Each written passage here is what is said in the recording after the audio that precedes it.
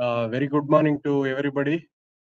We have with us a very distinguished scientist from NIMHANS, Dr. Phalguni Anand Alladi, madam. At the outset, I welcome you, madam, for this presentation. We have with us our esteemed KSTA member, Dr. Ambekar Eknath, sir. On behalf of all of you, I welcome, sir. Sir, welcome to you, sir. Eknath, sir, welcome to you. Yes. Thank you very much.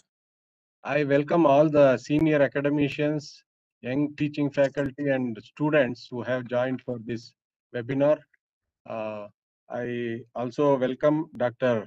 Bharat Srinivas. Most probably he may be joining shortly.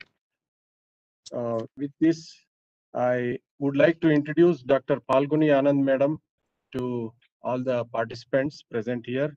Dr. Phalguni Madam is a senior scientific officer in the Department of Clinical Psychopharmacology and Neurotoxicology of the prestigious National Institute of Mental Health and Neurosciences, Bangalore.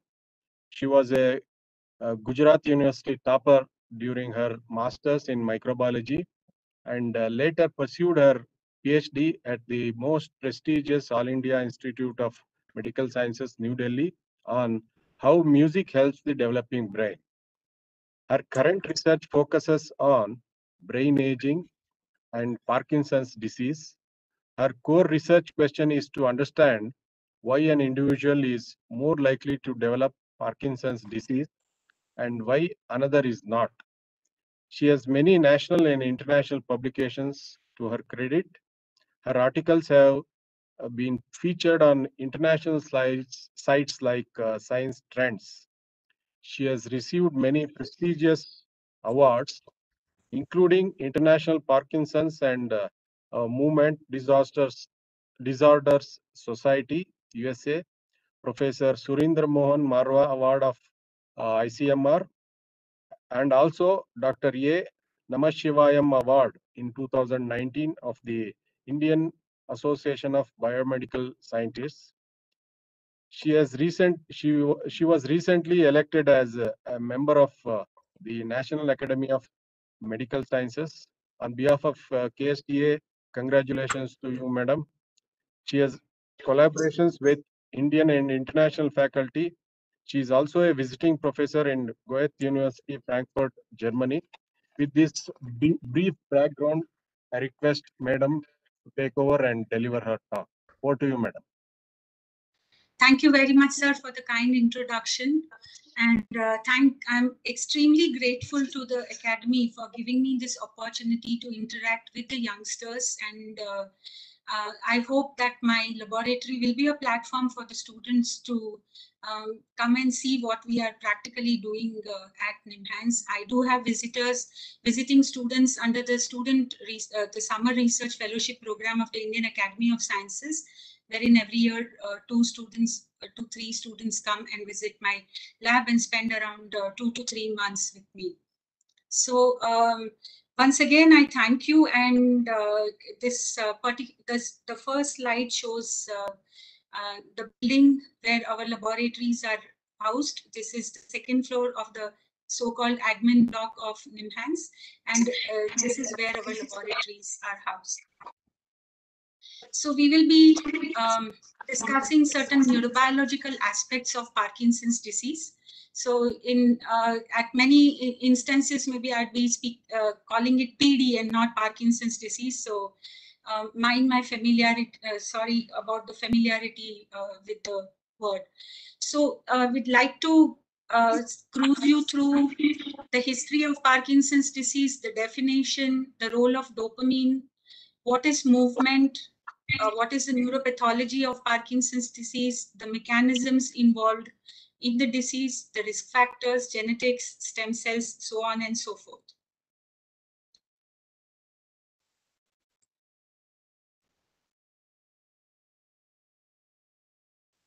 Yeah. So when we learn about any field in this particular era, we know that we can see further only because we are standing on the shoulders of the giants. In our context, in terms of Parkinson's disease, ancient medicine has offered us the platform. Say Ayurveda has first described Kampavada, which is the synonym for Parkinson's disease, and that was described more than 5,000 years ago. It has a mention in the Charak Samhita, and the treatment for it was the powdered form of Mucuna pruriens, the cowhage beans, which is a natural source of L-DOPA. And it has today found space in the clinical trials, even in Western literature. Later on, Chinese texts seem to have mentioned it somewhere around 425 BC, and they also have some traditional anti-tremor pills which are still in use. Greece and even later Rome has documented the occurrence of Parkinson's disease in some cases, and in this case it was the famous King Nestor who suffered from these typical symptoms of Parkinson's disease and hence was not allowed to compete in the athletic events. Galen in 175 AD has mentioned about the tremor, palpitations, convulsions, and shivering, which were close to the description of Parkinson's disease in that era, which was also followed by, which was preceded by Byzantine period. Now, if we come to modern medicine, we know about the great English surgeon, James Parkinson, who wrote the essay on the shaking palsy. He was, in addition to being a surgeon, he was a great paleontologist and has some fossils named under him. We often come across this particular photograph of James Parkinson as the Parkinson who described Parkinson's disease, but unfortunately, he's not the right Parkinson. There is no face actually or no photograph available of James Parkinson, and hence when we come across this photograph in literature, we should take it with caution. Coming to the second most important neurologist who described or who contributed to the etymology of Parkinson's disease is Dr. Jean-Martin Charcot, who was the first neurologist to describe multiple sclerosis, amyotrophic lateral sclerosis as a separate disease, also about Charcot's joints and Charcot-Marie-Tooth disease. But he was gregarious enough to accept that the patients who presented with the shaking palsy syndromes were actually first identified by James Parkinson and hence called it the malady de Parkinson or Parkinson's disease. He was also the one who identified that symptoms that are in reality nothing but the cry from suffering organs, giving an importance to the history collection from the patient. A very brief description about Parkinson's disease. That's the second most common neurodegenerative disorder, with a median age of onset of around 60 years, and more than 6.3 million people were suffering till 2005 when this report was submitted. Estimated crude prevalence is around 160 per 100,000 as per WHO reports, and what is important is that Parkinson's disease prevalence differs significantly between populations based on ethnicity, genetics, and environment. The modern day definition of Parkinson's disease says it's a disease that is characterized by the classical features of tremor, rigidity, and bradykinesia with impaired balance. The onset is slow and deficits are usually asymmetric. The hallmark feature is the presence of Lewy bodies, which are usually found in the substantia nigra pars compacta or zona compacta, and the neuronal loss predominates in this region, particularly within the ventrolateral tier of the substantia nigra. So if you look at the clinical definition of Parkinson's disease and a classical patient, you would see a stooped posture, shuffling gait. So the major symptoms, clinical symptoms are bradykinesia, tremor, rigidity, postural instability, and the diagnosis is invariably based on clinical examination and a supportive clinical history. So in addition to the clinical symptoms, there are evolving concepts that some other features, some other non-motor features precede the motor symptoms, and a few genetic aspects are involved. So in current literature, movement disorder or Parkinson's disease is much more than a movement disorder. It is called a movement disorder because it's associated with walking associated problems and making movements, general movements of hands and legs, etc. So if we look at the deficits that are present in different parts of the brain as well as the body, one would see that within the brain, the patient would have some manifestations of cognitive deficits, dementia, visual hallucination, depression, apathy. Other aspects of the disease include shoulder pain, stiffness, diplopia, blurred vision, as well as reduced olfaction, which is a major primary prodromal syndrome. In addition, there are cardiac autonomic dysfunctions. There is reduced gastric emptying, which leads to constipation. Intestinal motility is affected. Urinary frequency and urgency is affected, as well as there is reproductive as well as erectile dysfunction. So one would, from the previous slide, one would feel that, you know, there is kind of a madness because there are so many symptoms that the patient has, but there is a method to this madness. So if you look at the progression, so on this graph where the pathology is scored on 0 to 100 in an increasing order this way, and with progressing age or the progress in the disease manifestation, one would see that it in the initial 15 to 20 years, patients are generally asymptomatic. In the preceding decade, they start showing symptoms of constipation as well as anosmia, as well as subsequently, there are the symptoms of sleep disorders. And they precede, as we see, precede the motor symptoms. And they are also with increasing age and increase with the progressive disease, they become even more intense and worrisome. One of the major symptoms about Parkinson's as a prodromal symptom of Parkinson's disease is the olfaction. So normally it was believed that human olfaction is highly compromised and we cannot, but that is not the truth. Because we have a proper olfactory system which is housed inside the brain and the nasal cavity. So in Parkinson's disease, one would see the damaged olfactory enshething glia, the olfactory epithelium is damaged and is compromised.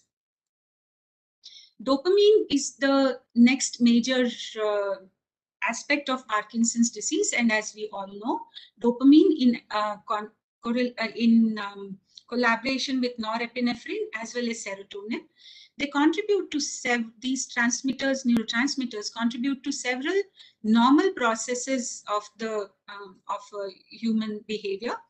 And dopamine per se is involved in maintaining the balance, pleasure, pain avoidance, etc. In collaboration with norepinephrine, it is involved in, again, balance, novelty seeking, motivation, and with serotonin, it is involved. It modulates satiety, inhibition of overeating, neural plasticity, sexual responses, etc. And a small brief description of movement for people who are not initiated into the movement disorders.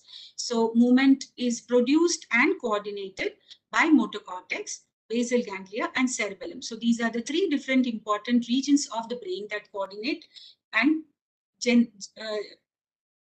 generate movement. Now, sensory nervous system, as well as the information that is available on the speed as well as positioning of the body parts, as well as the spinal motor neurons, coordinate the muscle contraction that is outside the brain.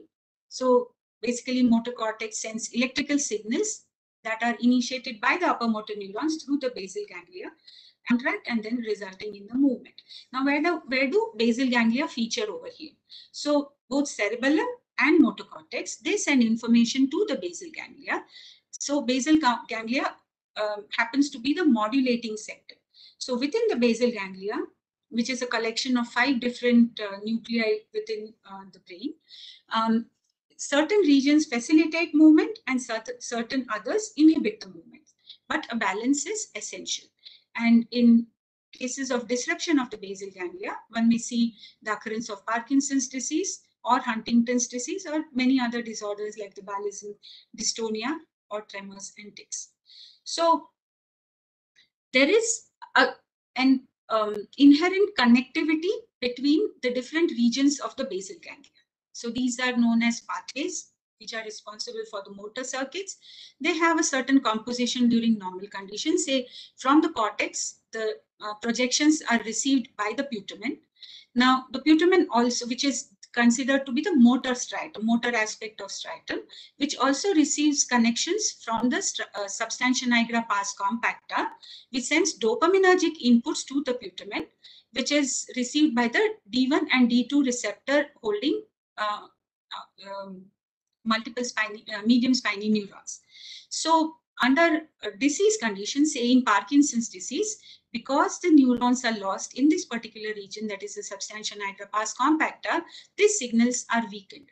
In that case, putamen, which has inhibitory actions, inhibitory role, is excessively inhibited. It sends inhibitory signals to the globus pallidus externa, which reduces its inhibition on the subthalamic nucleus. That again gets, because it's an excitatory nucleus, it sends excitatory signals to the GP interna and the substantia nigra reticulator. Now both these are negative or inhibitory in nature, because of which there is excess inhibition reaching back to the cortex, resulting in the symptoms of freezing of gait or inhibition or akinesia. So now coming to the different risk factors, which, as Professor Ramesh mentioned, my interest has been on the different aspects of susceptibility. So I would like to introduce you to the risk factors that are found in the occurrence of Parkinson's disease. So as listed over here, age and gender, middle age obesity, lack of exercise, rural living, well water ingestion, and environmental toxins, they all club together and have a common feature in the background, which is the seepage of pesticides into the environment. Genetic inheritance is known in 10 to 15% of the cases, and ethnicity is one more risk factor. So now explaining how age and gender affect the prevalence of Parkinson's disease. So here, as we see, there is an increase in the cases of Parkinson's disease with increase in age. As you can see here, this is the increasing age order. And the number of male Parkinson's disease patients is generally, in most cases, higher compared to the female Parkinson's disease cases, barring Korea and Japan, where there is a female preponderance. Now, if you look at genetics of Parkinson's disease, the studies that have come forward to describe the genetic involvement in Parkinson's disease can be roughly divided into pre-2005 and post-2005. So pre-2005 was the pre-GWAS era, that is the genome-wide association study era, when these genes, the genes were described like the alpha-synuclein or the Parkin, the LRRK2, the DJ1, the glucocerebrosidase A, and the pink one. So these contributed to the understanding that Parkinson's disease may have a single gene origin, and hence it is known as monogenic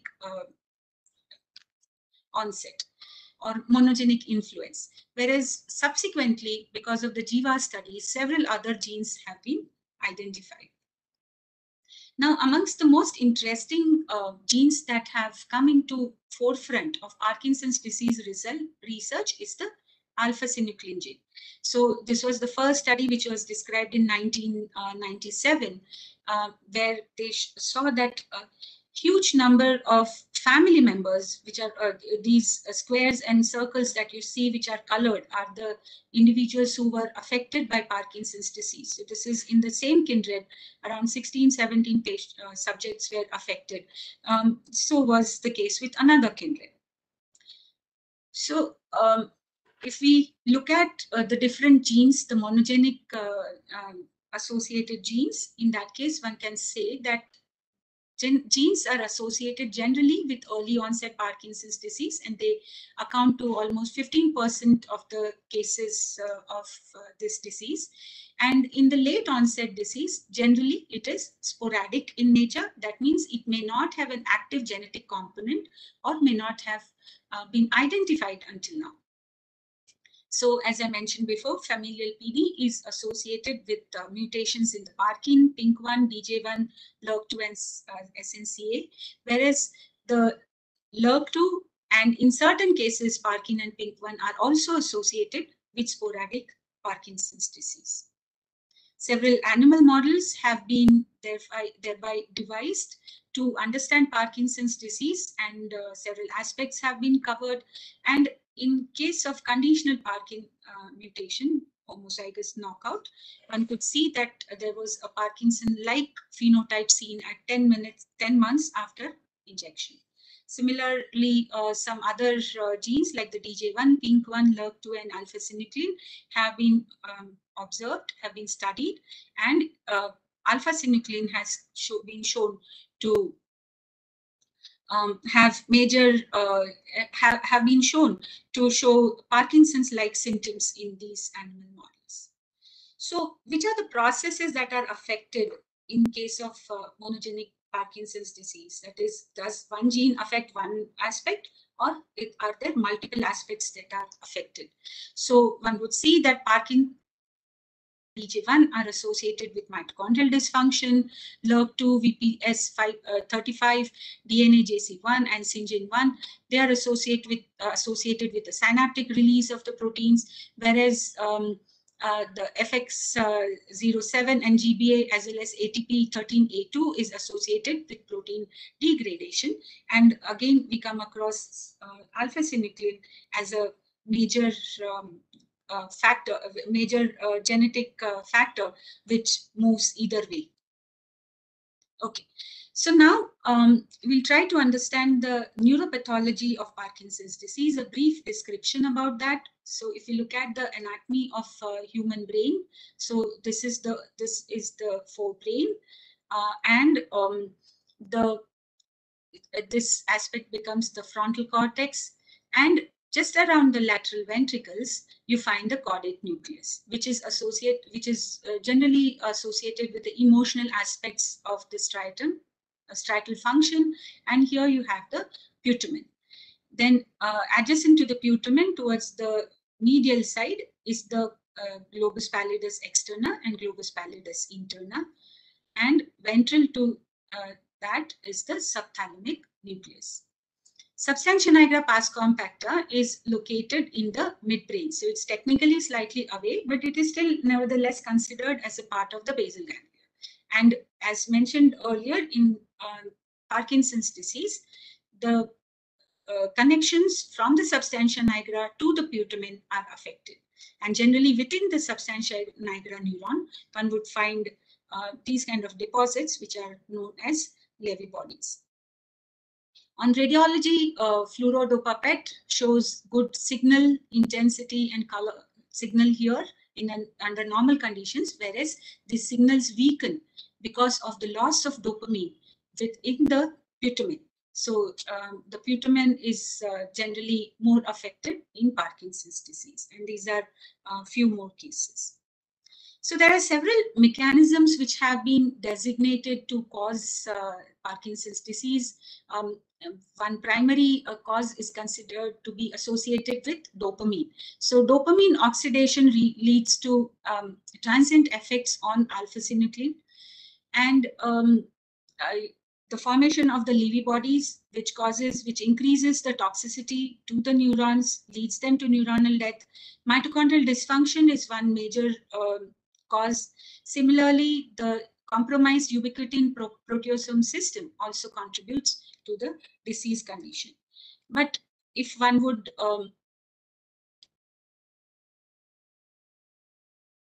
so if one would have a closer look at the number of mechanisms that are affected by alpha-synuclein, there are 1/3 of the mechanisms which are badly debilitated in Parkinson's disease.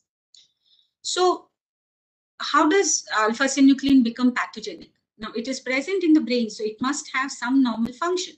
So here one can see that under normal condition, the alpha-synuclein protein is present in a random coil kind of a structure, which is the native alpha-synuclein. Now, when there is some kind of an insult, this protein becomes misfolded.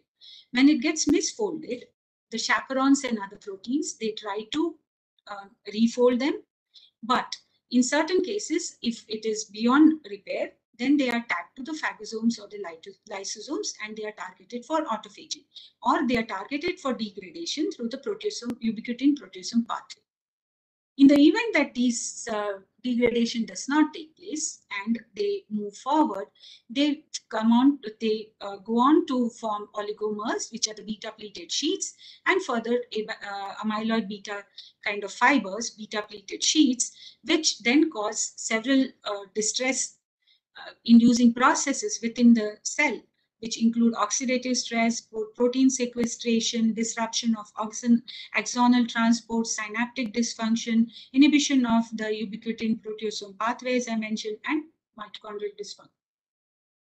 In this process, they form fiber-like structures and Levy body kind structures, and they're present either in the neurites or within the cell body. Now, when they are released within the environment or within the niche of that particular cell, they are taken up by the adjacent cells, which then become infected. So these are the different types of staining protocols which are used to detect ubiquitin positive bodies. Now, this brings us to the importance of alpha-synuclein in several other aspects. So this was first proposed by Professor Heiko Braak, who discussed the importance of alpha-synuclein expression in progression of Parkinson's disease pathology. And this is this is a whole brain, this is a part of a huge brain chunk of a brain structure, which has been sectioned into 100 micron thick sections and then stained by immunohistochemistry to to identify the expression of alpha-synuclein and the modifications, if any. So he is responsible for describing the itinerary and roadmap of alpha-synuclein. And let us see how. So we talked about prodromal pre-symptomatic phase as well as the symptomatic phase. Now here we must understand that because Parkinson's disease is considered as a movement disorder, it is often said to be diagnosed with the onset of motor symptoms, right? That is why before the onset of the motor symptoms, it is always considered as a pre-symptomatic phase. And as you see, alpha-synuclein positive bodies were present in the dorsal motor nucleus of vagus and the locus coeruleus early on. And they keep on increasing with age and progression of the disease pathogenesis. Their expression increases. And as we can see over here, there is a spread from the dorsal motor nucleus of the vagus to the locus coeruleus to the substantia nigra. This is when the motor symptoms are manifested. Thereafter, it's the mesocortex, neocortex association area, and the neocortex primary plus secondary. So Braak was the one who fundamentally proposed that there are two hits which occur in case of the pathology, and proposed it to be the dual hit hypothesis, wherein he said that the first set of alpha-synuclein positive bodies are seen in either in the olfactory bulb or within the dorsal motor nucleus of the vagus, and then they spread within the brain. And so describing a little more academic aspect of this, in the first stage, as we saw, olfactory bulb, anterior olfactory nucleus of the dorsal motor nuclei of vagus are affected. Second stage is the pons. Third stage is the pentapon. Third and fourth stage is the peduncular pontine nucleus, cholinergic magnocellular nuclei, as well as appearance of the first clinical symptoms of Parkinson's disease, which thereafter worsen, and at stage 5, neocortical higher order association areas are involved. So there many other studies subsequently have shown the presence of alpha-synuclein resulting in the loss of dopaminergic neurons and the formation of Levy bodies. And these are the alpha-synuclein positive bodies in different regions of the vagal nerve and different stages of the nervous system, their involvement, and this is again recollection of the pathway that the alpha-synuclein follows to reach the neocortex. So that brings along the importance of vagus nerve. Now, vagus nerve is important because that's the one which connects the brain to the rest of the viscera, the digestive system. So from the dorsal motor nucleus of vagus, you have connections all the way to the stomach and the pancreas. So they tend to carry the alpha-synuclein prion as a prion molecule up to the dorsal motor nucleus of the vagus and further into the brain. Now, this has been experimentally proved in mice where this is a normal C57 black 6 mice, and they have used exogenously formed preformed fibrils.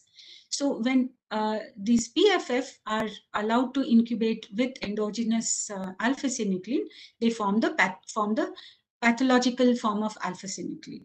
So under normal condition, when they are injected in the myenteric plexus of the mice, the alpha-synuclein progresses to reach the brain and causes Parkinsonian symptoms. Whereas if there is a vagotomy, that is, the vagus nerve is cut, then the mice does not develop Parkinson's disease. And similar is the case with mice which have alpha-synuclein deletion. So that means they do not have access to endogenous alpha-synuclein, which keeps them in the oligomer form. So now that basic science study led to a clinical examination of retrospective examination of data that was available from vagotomy cases and in Sweden. And what they compared was in the cases of vagotomy, what was the incidence of Parkinson's disease, and they found that when there was a truncal vagotomy, the cases of Parkinson, the patients, who had truncal vagotomy had much lower incidence of Parkinson's disease. So the number of patients who were suffering, if they had undergone vagotomy, fewer patients would be positive for Parkinson's disease. So in this case, they have analyzed the data for 3 different vagotomy procedures. That's the truncal vagotomy, where it is severed at the trunk, or the total selective gastric, and the proximal vagotomy, in which case, in these cases, the Parkinson's disease cases, frequency was not affected. So now this suggests that the brain and the gut is absolutely well connected, and there are several reports which have emerged in recent times that it is the gut microbiome which the health of the gut microbiome which decides the health of the brain. And Parkinson's disease case is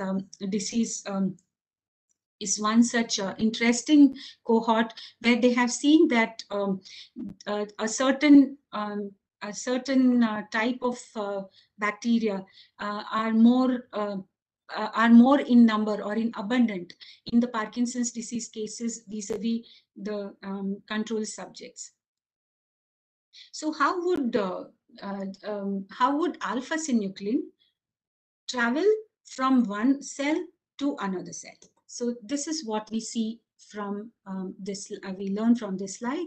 Here one can see that whenever there is some kind of a cellular injury and the alpha-synuclein leaks out, it can be picked up by the transmembrane mode via the transmembrane portals, or it could be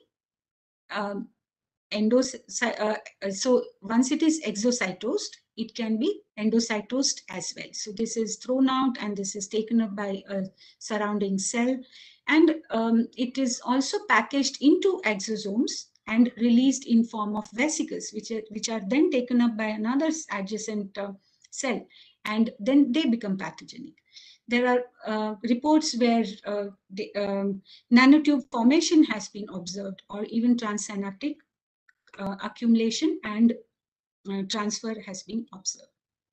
So this has again been proven in human subjects. So this is the paper where they have studied the effect of alpha-synuclein transfer, or rather possibility of alpha-synuclein transfer in transplant cases. So these were Parkinson's disease patients who were refractory to the disease, and then they were transplanted with embryonic ventral mesencephalon into the post-commissural putamen. And then the patient survived for 14 years and died a natural death, and they examined the brain, and they found that the grafts or the transplants were active, so they were performing, just that they did not have that receptor. But these transplants were full of alpha-synuclein positive either Levy neurites or Levy bodies, suggesting that even though they were from the fetal age, right, so where they're supposed to be fresh, but the alpha-synuclein which was present in the host pathogenic tissue was able to migrate to the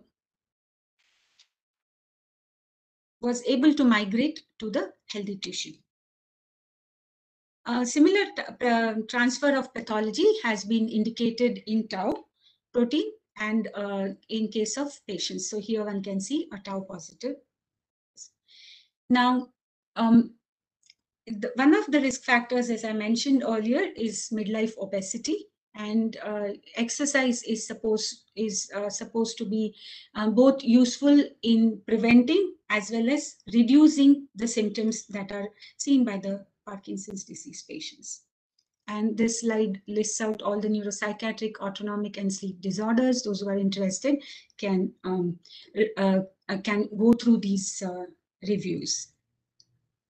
If you look at the treatment, which will be a brief description of treatment, is based on the normal physiology of the synapse. That is, we know that tyrosine is converted to L-DOPA, which forms dopamine, and then that is packaged into vesicles and is released. So amantadine is involved in stimulation of dopamine release, and it inhibits reuptake. So that way, the dopamine would be present for a longer time in the synaptic cleft and will be able to stimulate the postsynaptic receptors. One also finds dopamine agonists. Then selegiline inhibits the MAO-B levels. It reduces the MAO-B levels. Levodopa is the gold standard treatment which is available for Parkinson's disease and is amongst the most effective ones even today. So there are several medications which are available in different brand names, and their properties are well understood.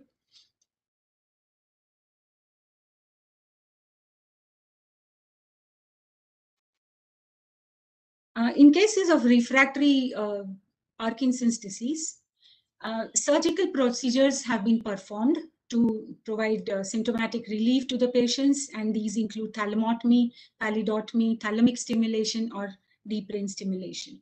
So deep brain stimulation, which is amongst the most popular ones, can be done in the globus pallidus interna, the subthalamic nucleus, the pedunculopontine nucleus, etc. And the thalamic stimulation is effective only for tremor. So there are several combinations which are generally worked out, and these are decided on the basis of the patient's symptoms. Although the mechanisms are unclear, it is believed that there is a depolarization blockade following which the electrical currents, they block the neuronal output near the electrode site, and they also are involved in synaptic inhibition.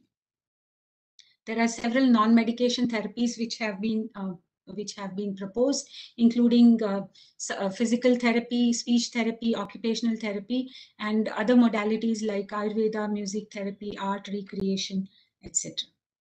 Now, as I mentioned earlier, prevalence of Parkinson's disease differs in different ethnic populations. And this is a meta-analysis which was conducted, reading the studies which are conducted in Asia, Europe, and South America. And one finds that the incidence of Parkinson's disease is much lower in Asia compared to Europe and South America. So that clarifies the observation that ethnic factors play an important role in epidemiology of Parkinson's disease. And this is a map to make it easier. The non-white populations, non-white countries have much lower prevalence compared to the Caucasian dominated countries.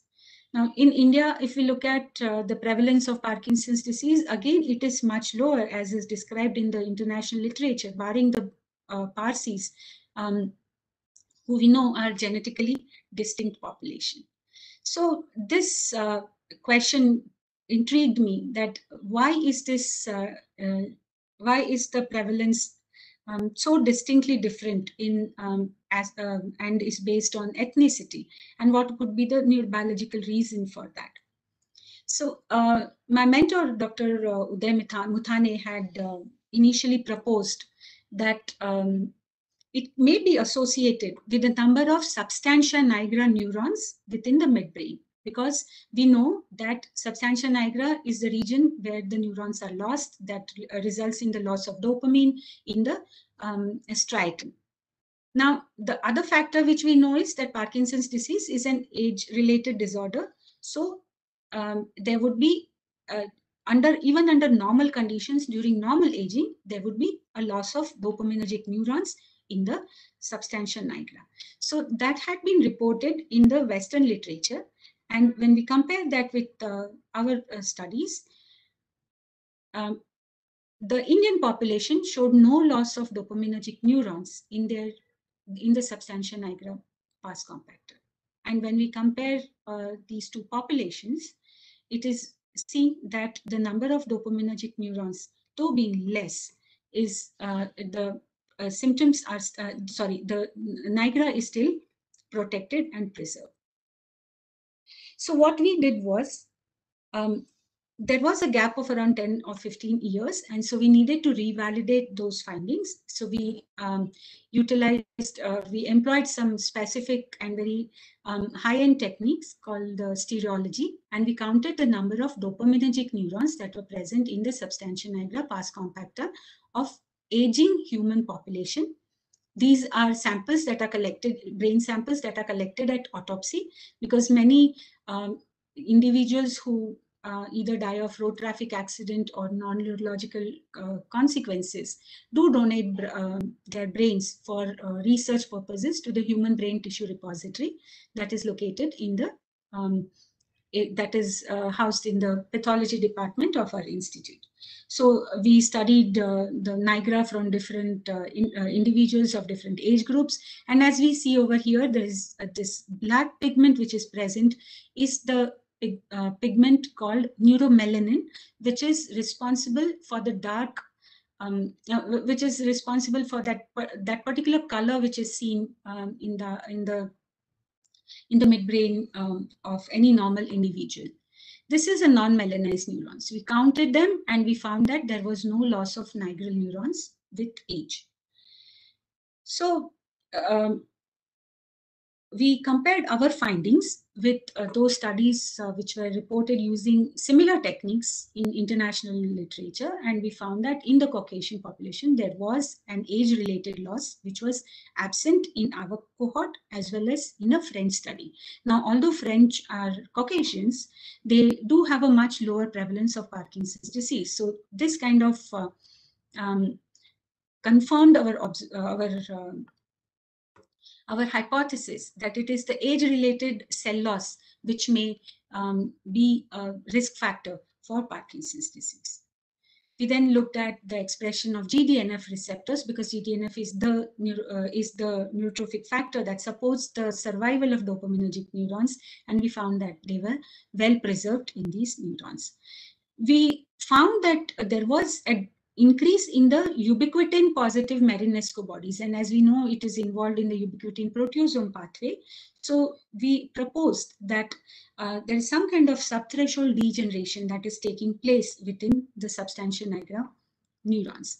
And thereafter, we had to look at the glia, and we found that the number of glia was stable, but they underwent some kind of morphological transformation, leading to the neurotoxic elements within the niche area. Same was the case with astrocytes as well as microglia. So if we compare the findings from Asian Indians and Caucasians, we find that there is some kind of subthreshold neurodegeneration in Asian Indians, whereas there is exaggerated neurodegeneration with age in the Caucasians. Now, that brought us to an interesting finding about the incidence of Parkinson's disease in Anglo-Indians. And as we know, Anglo-Indians are the first generation crossbreds of, are the first generation offsprings of the English, the Brit, or the Caucasian, the colonial Caucasians and the Indians. And when we look at the incidence of Parkinson's disease in these population, it is much more lower than even Indians. So they are much better protected. So that kind of intrigued us even more, and we wanted to study the reasons or the neurobiological reasons behind it. And hence we looked at an animal model. We thought about designing an animal model, and amongst the animal models that are available for Parkinson's disease, in addition to the rotenone injected or 6-hydroxydopamine injected neurotoxin models, MPTP is supposed to be a very popular model, and that has its genesis in the finding of Dr. William Langston, who proposed that MPTP was the reason for the Parkinsonian symptoms that he saw in the so-called frozen addicts. Right, so MPTP is basically like philic compound. It crosses the blood-brain barrier and is taken up by the glia, converted to MPP plus, and is released within the niche, which is then taken up by the nerve terminals, at the nerve terminals of the dopaminergic neurons. And once they are taken up by the nerve terminals, they go to this, they migrate to the cell body and affect the mitochondrial complexes, the synaptic vesicles, and enzymes to cause Parkinsonian symptoms. So now a brief recollect of the background of the study. So we know that Caucasians have higher prevalence of Parkinson's disease, and subsequent studies had shown that they had lower number of nigral neurons, whereas in the Asian Indians, it was opposite. And the case is not clear with Anglo-Indians. So we designed an animal model where we used a C57BL6 mouse, which has higher susceptibility to Parkinson's disease with lower number of nigral neurons, and crossed them against CD1 white mice, which had lower susceptibility to MPTP and had much more nigral neurons. So these are the animals that I'm talking about. This is the C57, this is the CD1 mouse, and these are the crossbreds. So when we looked at their normal substantia nigra, we found that the numbers were indeed less in the C57BL6 and more in the protected strains. And when they are challenged with MPTP, there is a loss of nigral dopaminergic neurons in the C57BL6, whereas the crossbreds are completely protected, thereby providing proof of our hypothesis, and showed that there was no apoptosis present in these crossbreds again. The caspases and apoptosis have an inherent connection, and we found that, in fact, in the crossbreds, the caspase expression went down, it declined after being injected with MPTP. So it is possible that there is some kind of neuroprotective mechanism that comes into action. And so is the case of dopamine. There is a reduction in C57BL6, but there is no alteration in the F1, X2, that is the crossbred mice. And that was supplemented by increase in the GDNF expression in these mice. So that shows that they up their neurotrophic potential to survive the toxic onslaught. Again, when we measured the striatal local field potentials, we found that the parent strain showed imbalance in activity, whereas it was much better preserved in the crossbreds. And they again up their potential by overexpressing calbindin protein, which is a calcium binding protein that takes care of calcium induced excitotoxicity in the dopaminergic neurons. So they also showed better behavior. That is, when we tested them on the rotor rod ensemble, we found that the C57 Black 6 were quick to fall. So they could not retain their grip and could not continue on the rotating rod, whereas the FNX2 and FNX1 were performing persistently better. And again, they had much better grip strength in their forelimbs. And their mitochondrial complexes were also preserved. So we then looked at the mitochondrial proteins, which is the dynamin-related protein 1, which is associated with fission of the mitochondria, and fusion-associated protein hydroxysteroid dehydrogenase 1, which was kind of upregulated in the CD1 white mice. So that kind of told us that the mitochondria are probably programmed differently, or they behave differently in response to a neurotoxic challenge. So the best way to look at the mitochondria was by electron microscopy, and we found that the C57 Black 6 mice, when injected with MPTP, had fragmented small mitochondria, whereas the mitochondria in the C57 CD1 were better preserved. However, astrocytes showed a different behavior in the sense that they showed larger mitochondria after MPTP challenge, and which may explain why the astrocytes are better protected, and they kind of flagellate the neuroinflammatory cycle, and they have a persistent neuroinflammatory phenotype. So the next question which we wanted to ask was, yes, the F1X2, that is the crossbreds, are protected, but when does the neuroprotection set in, or are they already developmentally designed? So we looked at the developmental pattern of the substantia nigra pars compacta, and here, as you see, the nigra of C57 Black 6 is much smaller, fewer neurons again over here, whereas in the protected strains, the expression was much higher, and the end product was a larger substantia nigra pars compacta. So this is to summarize some of these findings, that the resilience is actually governed in a multifactorial manner, and the neuron interneuron and glia ratio is very critical.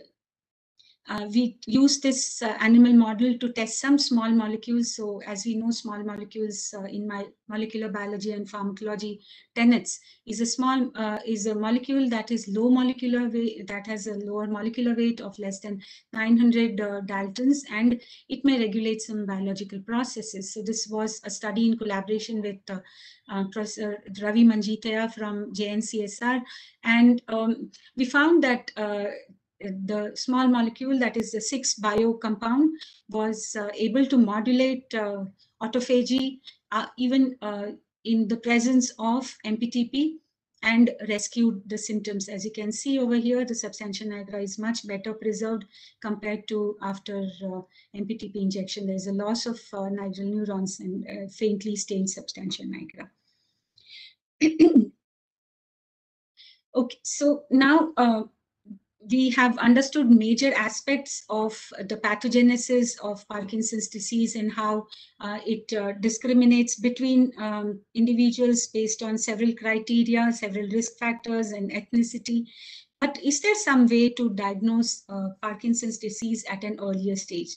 That's what brings us to the importance of biomarker, which is a defined characteristic measured as an indicator of a normal biological process, and it may change, or it may be a good marker to understand the processes or responses of any toxic associated exposure, or any therapeutic intervention.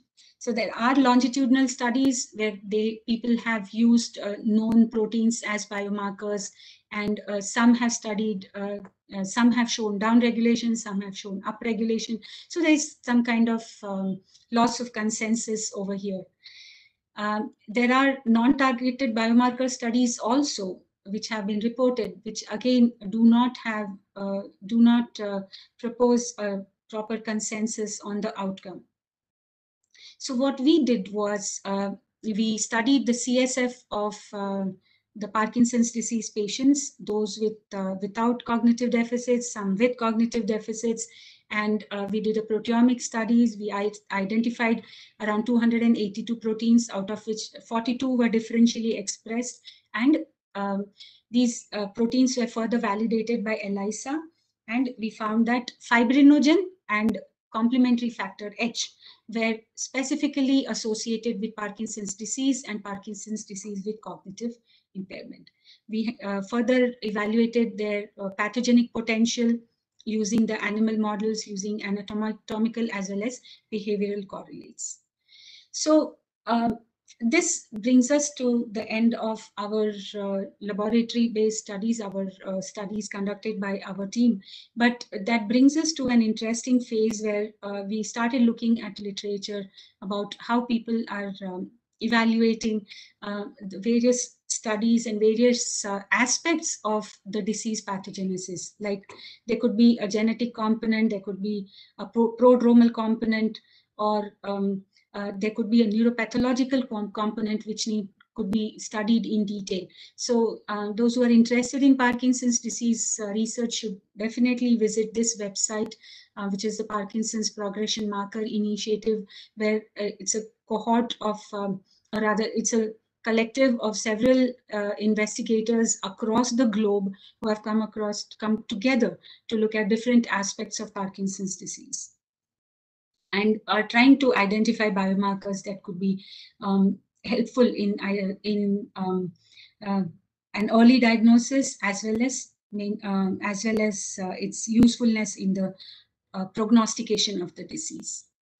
A recent development is the identification of different correlates of alpha-synuclein aggregates. So this particular technique where they have used protein misfolding cyclic amplification. So they have amplified the alpha-synuclein aggregates from different disease patterns. One is the multiple system atrophy, where the pathology quickly spreads to several parts of the brain. It begins, or it presents in the initial phase as a case of Parkinson's disease, but because of its fast progression, it encompasses different areas within the brain, and it manifests as multiple system atrophies, designated as MSA. So in this study, they found that there were structural differences between the alpha-synuclein that is seen in the multiple system atrophy case, as you see here, vis-a-vis a Parkinson's disease case. So there are interesting observations which have emerged in recent times, which are better equipped to explain the progression of the disease, as well as diagnosis or prognostication of the disease pattern. So that brings us to an interesting concept of, interesting aspect of clinical trials. So what are the, what all processes are being looked at to, to reduce the pain and suffering of the Parkinson's disease patients? So this is the website which gives the details of ongoing Parkinson's disease clinical trials. And interestingly, in the Indian context, we all know that curcumin is neuroprotective in nature. So there are several clinical trials of curcumin on Alzheimer's, as well as healthy elderly individuals. And in certain cases, they have looked at the motor as well as cognitive symptoms, and may hence apply to Parkinson's disease cases. And these clinical trials are based, as we know, on certain basic science studies, questions like how would curcumin affect, or how does it protect the cells from the devastating effects of, say, a neurotoxin or a neurotoxic insult.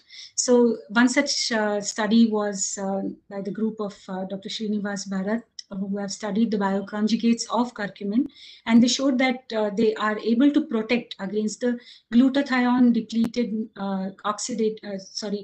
glutathione depletion mediated oxidative stress. So when there is a loss of a reduction in the glutathione, that causes that results in oxidative stress. Now, in these situations, if curcumin is present, then it increases again the total glutathione levels and thus rescues the phenotypic symptoms.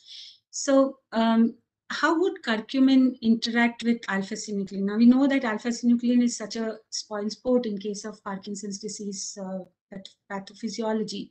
So this study shows that in presence of curcumin, then alpha-synuclein aggregates, they tend to open up, and so there is a reduction as seen in experimental condition. So in presence of curcumin, the alpha-synuclein is unable to generate reactive oxidative stress, reactive oxygen species and the oxidative stress. So as is seen here, there is a reduction in the amount of DCF-DA. The other interesting thing is the clinical efficacy of mucuna pruriens, which was again based on the study from Western literature based at King's College London, where they showed improvement in the symptoms in case of Parkinson's disease patients who were provided mucuna seed powder. And this is again at a clinical trial stage. There are studies on stem cells, applications of stem cells in Parkinson's disease, and which was earlier proposed sometime in 2005, and very recently in January 2021, this group of Studer and Tapan have got the permission to conduct stem cell therapy in patients. So they have ex vivo tried to improve the quality of the stem cells using GDNF and other limb proteins, and following injection, as they saw in the animal model, there was improved survival and integration of the grafts.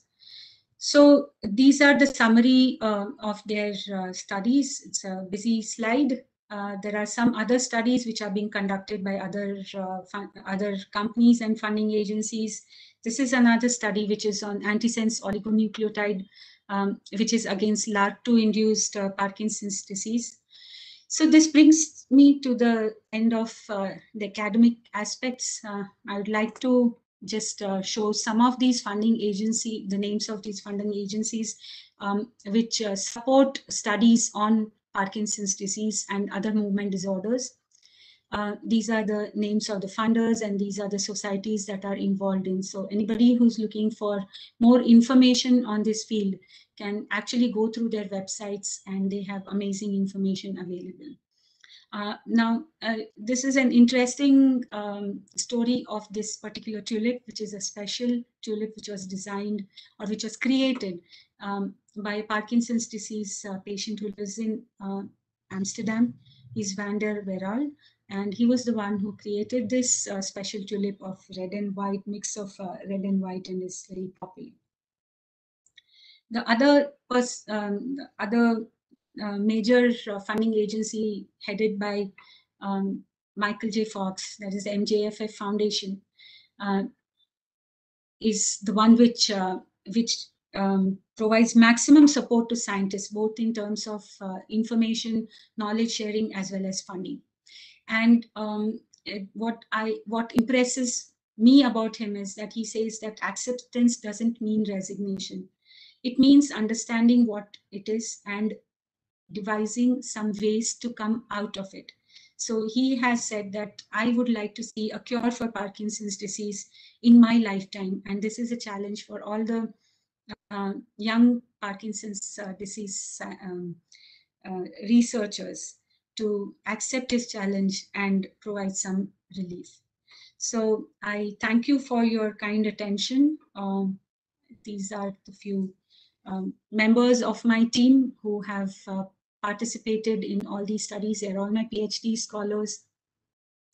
I would also like to thank the funding agencies who provided me strong financial support, and my collaborators, Dr. Shankar and Dr. Anita, as well as Dr. Uday. Dr. Shankar and Dr. Anita provided me with the human brains, and these are my collaborators from my earlier department, Dr. Raju and Dr. Vindukuti. So thank you once again. Thank you for your kind attention. Thank you very much, Madam, for a very illuminating talk on Parkinson's disease. Now there is a time for questions. Let us see if any questions are there. Sure. Good afternoon, Muli sir. Sir, namaskara. Namaskara. Professor, I have a very layman's question, a simple layman's question. I think it differs from ethnicity to ethnicity. Okay. Yes. Now these studies are being done all over the world. Yes. And whether they can be, there is only one way of treating, one cell therapy treating, or we have to be on our own because we belong to a certain ethnicity in the country. And is it how much weightage we can give it to the other studies? Yeah, so that's a very interesting question. So if we look at the phenomenology of Parkinson's disease, so it may be fairly similar. A clinician would explain this better, that there are differences in presentation.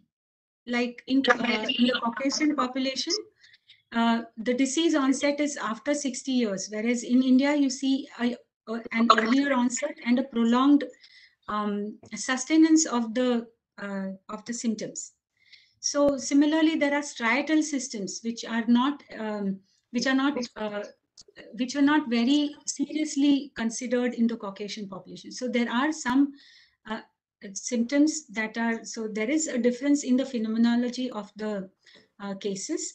But as you said, it is one should not give too much of importance to the ethnic aspects. Okay. As far as clinical treatment is concerned. Okay. My question was only to understand why an individual is more susceptible and why another is not. Yeah, okay. That's right. Thank you. Thank you, Professor. Thank you. Sir, Dr. Eknath, sir. Oh, thank you very much. It was a very enlightening lecture, especially for people who are not exposed to this, but whose relatives are probably affected by the disease.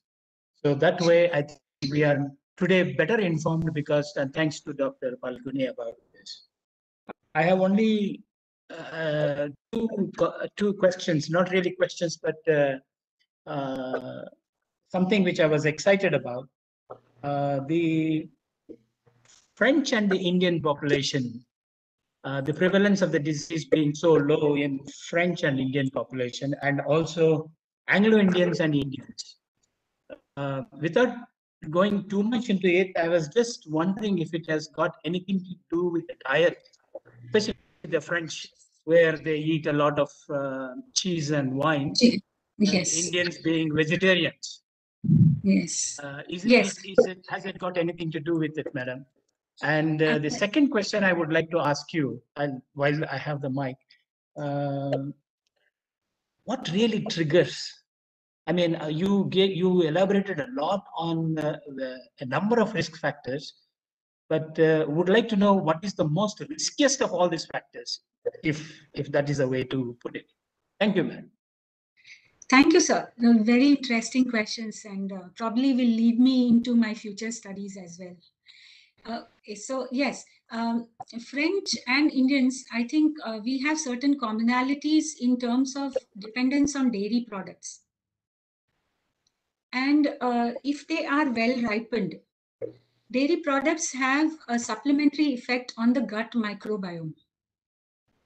So what we eat affects the gut microbiome, and a healthy gut microbiome keeps a healthy brain.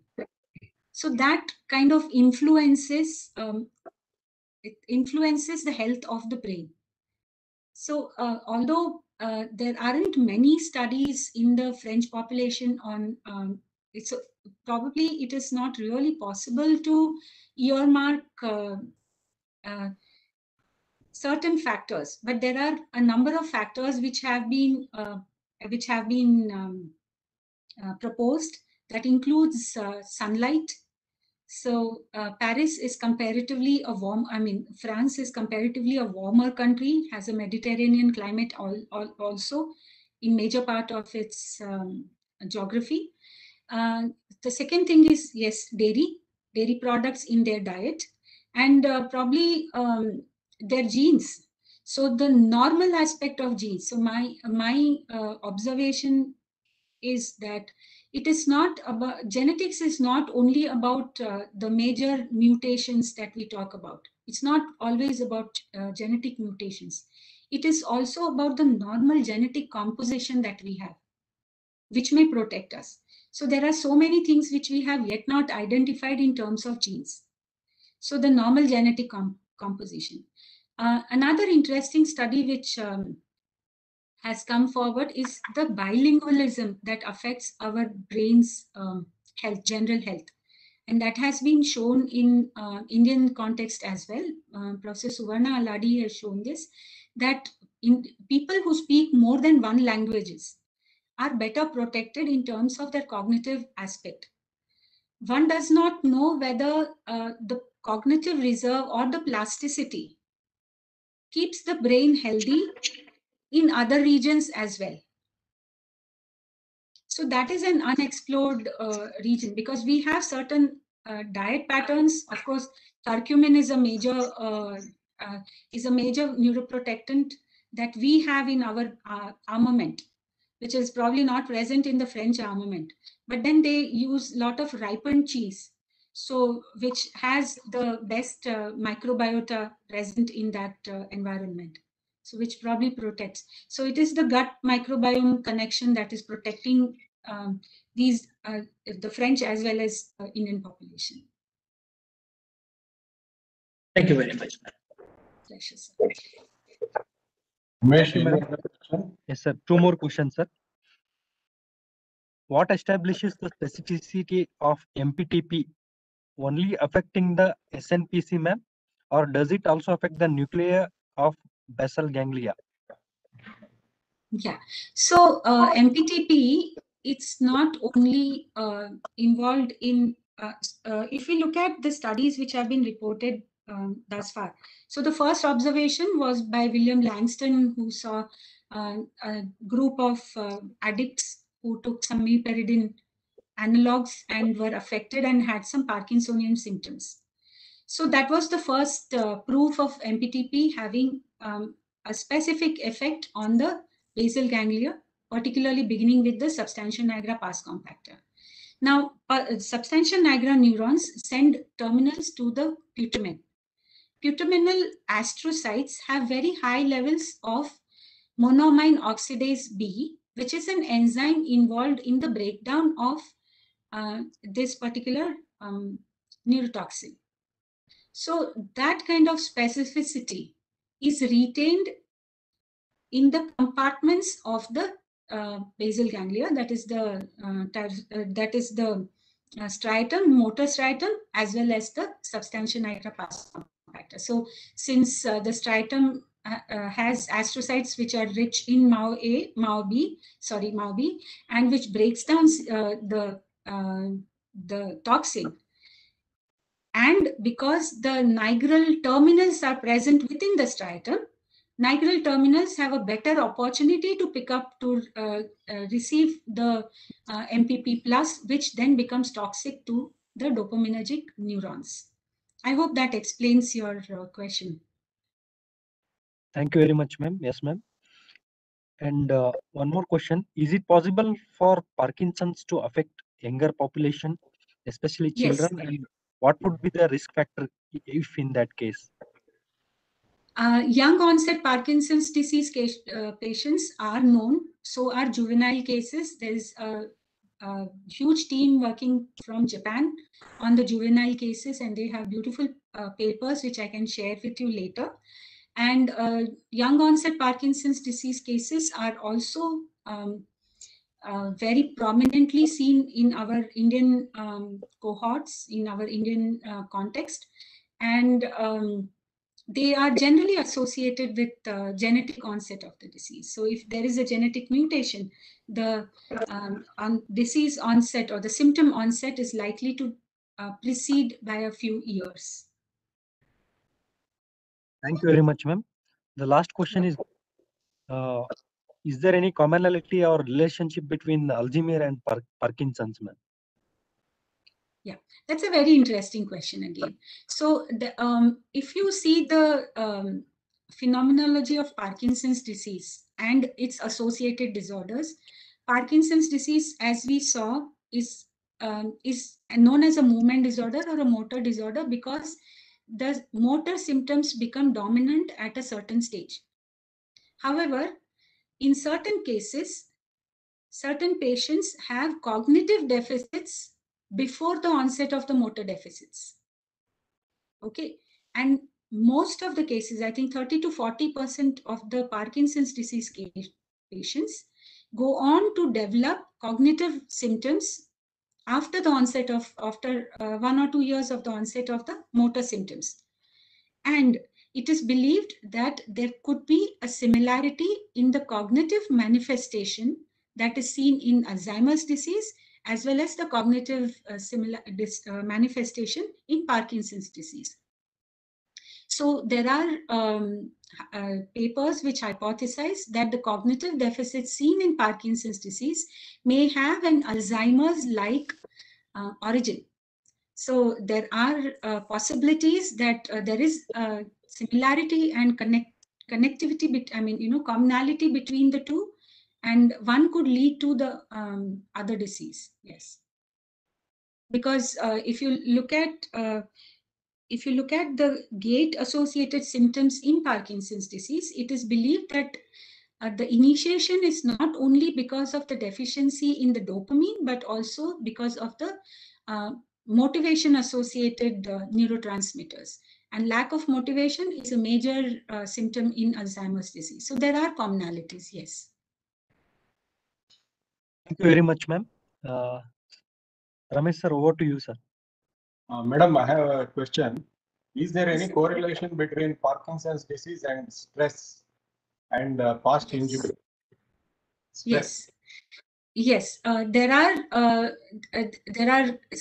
recent times, I think in last 1 decade or so, stress has received its due importance in terms of Parkinson's disease pathology. People do say that there is an increased incidence in individuals who are highly stressed.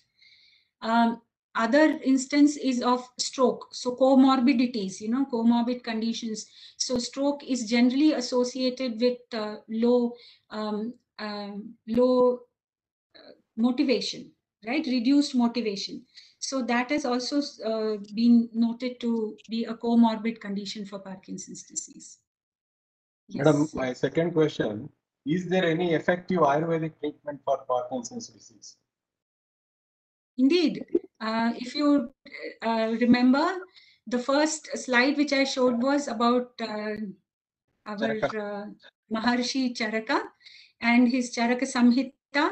And since I think 5,000 years in Indian literature, in Ayurveda, it has been mentioned that the cowhage bean, right, Mucuna pruriens, is effective in taking care of the motor symptoms of Parkinson's disease.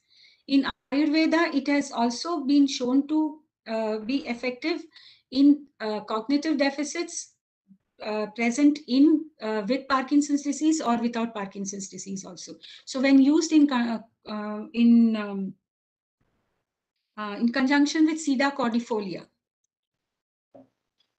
it can rescue the motor as well as the cognitive symptoms. So now there is an international clinical trial which is going on, and that is taking care of these aspects. So that is, and they show tremendous improvement in the UPDRS scores. So yes, Ayurvedic formulations are very useful, but they should be provided under the care of a physician, Ayurvedic physician.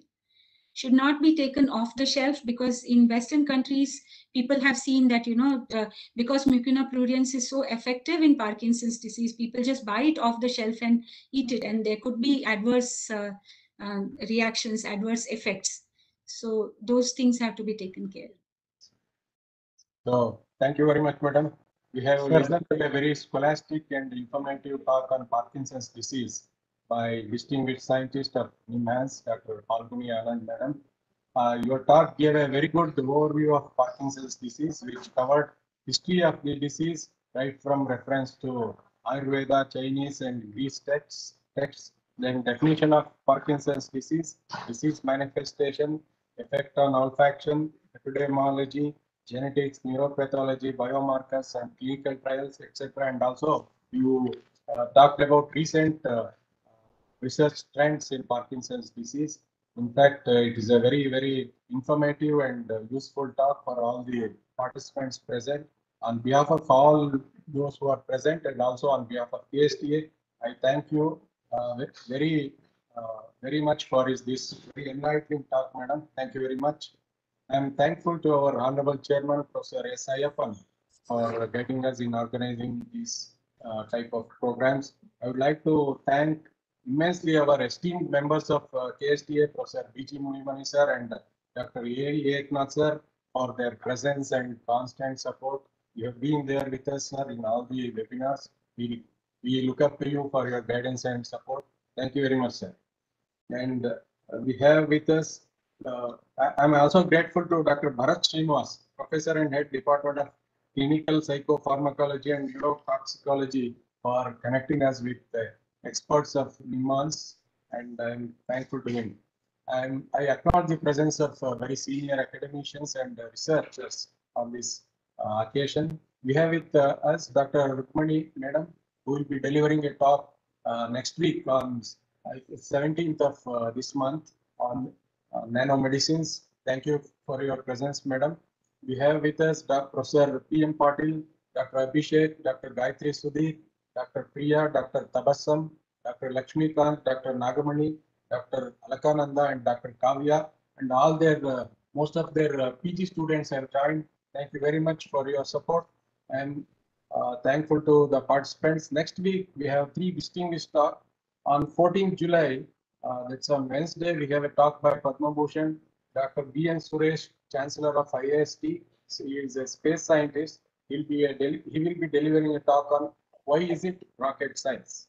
After that, on July 15th, we have a talk by, that's on Thursday, by Dr. Sharada Subramanian, Professor, Department of Neurochemistry, NIMHANS. She will be talking on the aging of brain. After that, on July 17th, Dr. Rukmani Nambal, Madam, will be delivering a talk on nanotechnology, nanomedicine. I request all the participants to join these talks also. We require your encouragement and support for organizing programs like this, which are very beneficial to your own research and broadening your own horizon of knowledge. Thank you very much for your kind attention and being with us. Thank you very much. Have a great day and be safe.